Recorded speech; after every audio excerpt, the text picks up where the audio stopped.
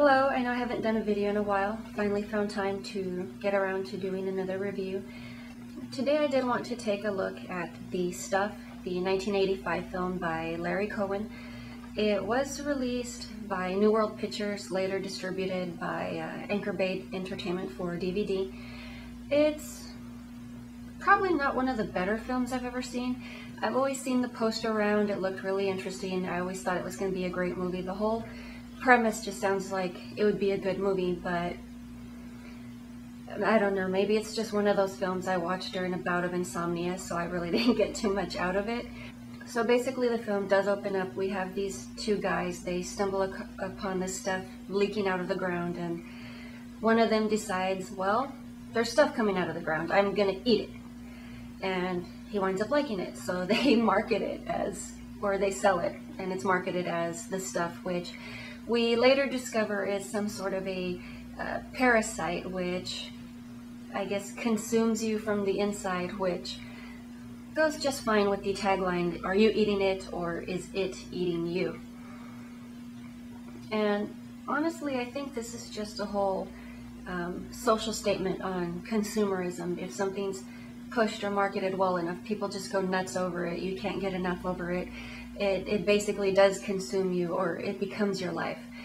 So we do have these failing ice cream companies who are losing out to this stuff, and a David Moe is hired sort of to find out what's in it, try to bring down the company, figure out what it is that's going on, why is it so successful, how can it be duplicated, yada yada. He obviously discovers what this nonsense really is. And he also stumbles across a little boy who made headlines for destroying a supermarket display, discouraging people from eating the stuff. So Jason is basically held captive by his own family because one night he saw it crawling around in the fridge. He tries to warn them. They obviously disbelieve him, continue eating it, and basically just become sort of drones or just shells of who they used to be.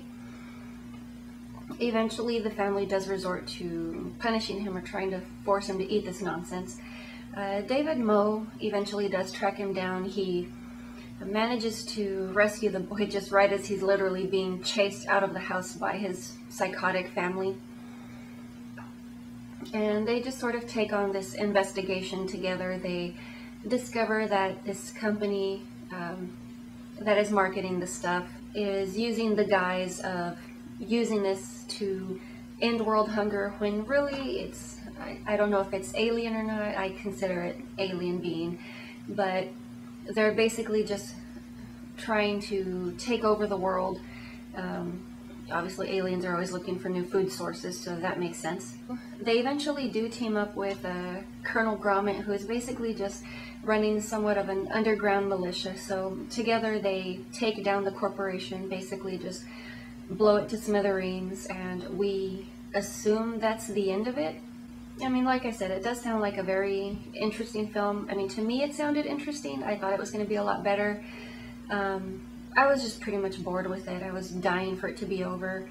I really did want to like it, but obviously that did not work out.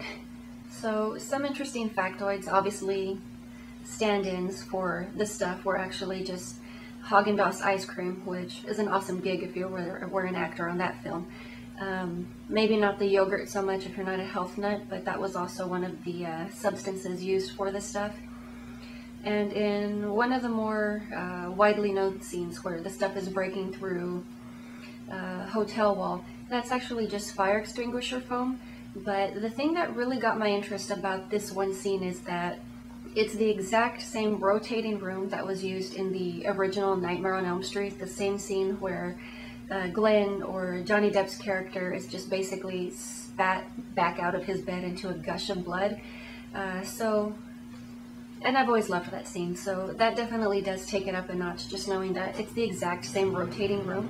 That is pretty much all I have for you guys today. I hope to see you again sometime soon, and I will talk to you later.